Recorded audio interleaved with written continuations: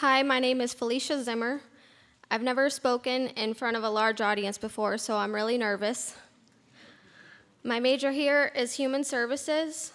My past has been rocky, but I've overcome many obstacles. Everyone has a story here. Well, here's mine. I grew up in Toledo, Ohio. Life was rough for me starting in grade school, mostly due to being bullied for having a birthmark on my face. When I was 5 years old, I went through 5 laser surgeries to try to lighten or remove it, but they didn't really help at all. I didn't have many friends, and people used to call me pepperoni face or always think I either got beat up or in some kind of accident. I'd respond with, "No, it's a birthmark, I was born this way." That was the beginning of my insecurity, and all that gave me a complex. My home life was not the best either, with my dad being an alcoholic and my mom always being stressed out, working multiple jobs to support us. I started getting bad grades and cared less about doing good in school. As a freshman in high school, I started doing online schooling to try to escape from the people and the bullying at public schools, but being at home wasn't much different. I had many traumatic experiences, with my dad being abusive and threatening suicide. The choices he made during my childhood, no one should have to experience.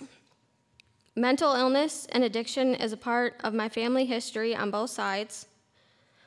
Unfortunately, I was allowed to go to bars and drink with my dad starting at the age of 14. I started drinking too much and turned into a high school dropout. I seemed to have more friends and get more popular when I was drinking and partying, so I thought that was the cool thing to do. When my mom left my dad, she left me with him. I was very disappointed at this age, but now as an adult, I realized that I was a lot like him, with the alcohol problems, mental health issues, and I was too hard to deal with at that time. This was a wake-up call to me because I knew I needed to be a better person if I wanted to have my mom in my life. I enrolled myself into high school at 18 years old as a super senior so that I could still get my diploma, but that didn't work out. Soon after me and my dad got foreclosed on, I had to find another place to live. However, I persevered and obtained my GED not long after. Even though I always had a lot of problems going on, I never stopped trying to get an education. I've attempted colleges multiple times, but I never could stick with it long. No matter how long I stayed away from my party lifestyle, I always went back to drinking again. But I stayed away long enough to enroll in an accelerated program and receive a certificate for medical assisting. I was proud of myself then for actually completing something. After working in the medical field for a little while, I got into a serious relationship and was introduced to a different kind of demon. For a while, things were great until we became homeless from him stealing money to support his drug habit, which at this time I found out about. From everything that went on in my life before this, I gave up and gave in to using drugs also.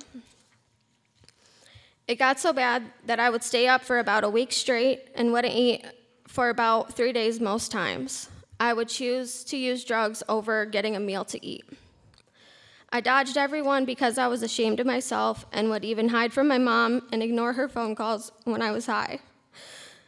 I started stealing from stores to support my habit and eventually got arrested for robbery. I did 2 years in prison. By this time, I had disorderly intoxication, petty theft, theft and robbery on my record. I knew I had a problem and needed help.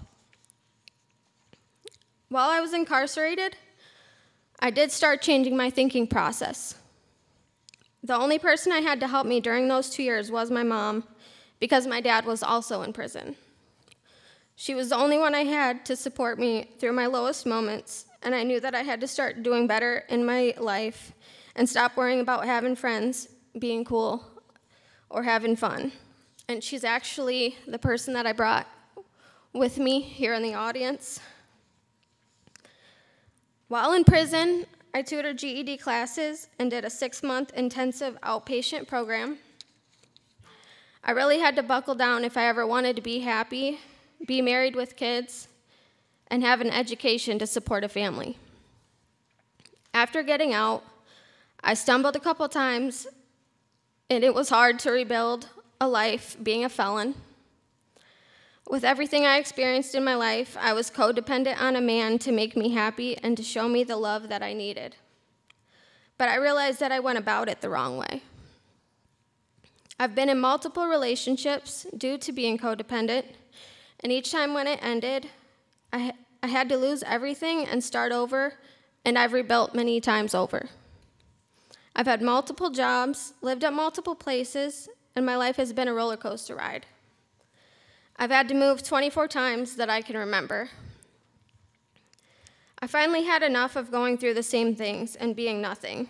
I needed to take all my downfalls and everything that I've experienced in life and make it worth something. I started recognizing my worth and that I had a purpose in life. My purpose is to help other people that are experiencing mental health issues, addiction, are in recovery, or getting out of being incarcerated, since I was able to overcome all those things. Good news, I'm happily married now and have been for a little over a year, and I have 2 stepdaughters. I'm actually in the process of moving this week. We upgraded to a house from an apartment. This year, I've been the most stable I've ever been in my whole life. I'm finally happy with who I am, who I'm with, and feel confident in my future. I enrolled in Northwest State because it was a little far from Toledo, and I was hoping to have a better experience than when I was younger. It has been the best school I've ever attended.